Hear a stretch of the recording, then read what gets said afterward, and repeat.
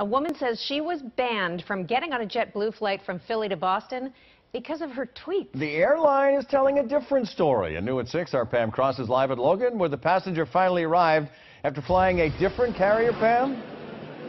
And exactly why the passenger was banned, still a mystery. It could have been her tweets. This is a complicated story.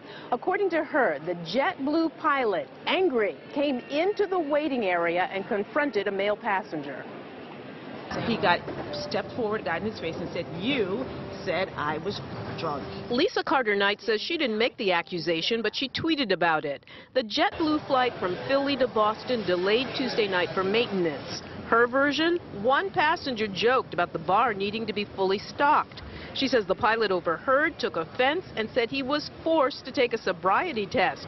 Everyone was ordered off. When it was time to reboard, Carter-Knight was banned. The word came from by an agent at the gate. So I requested to be rebooked, and he said, "In fact, ma'am, we're denying you service." Carter-Knight tweeted and posted photos. The airline said that's not the reason.